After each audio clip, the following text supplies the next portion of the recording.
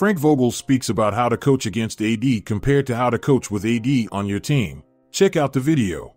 How'd you feel like you guys did against the AD matchup, and what did you learn about your team just playing against a player like him? Yeah, it's a lot easier coaching him than coaching against him. I can tell you that.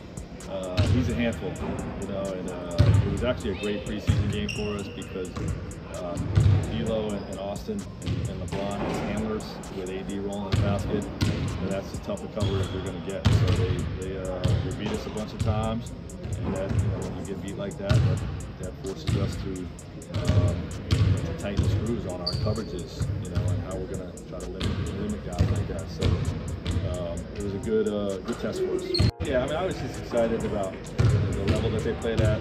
We had a really lengthy ball containment segment of our defensive film, 9 or 10 straight clips of just guys working through and keep their own guy in front of them. And I think that group in the third quarter really had a bunch of those. It's a preseason game. Their starters come out against our reserves. There's always going to be that kind of dip in emotion, so I'm not going to overreact to that. But I like how our guys competed. I'm very happy with that. Be sure to like, comment, and subscribe. See you in the next video, Hoop Life family.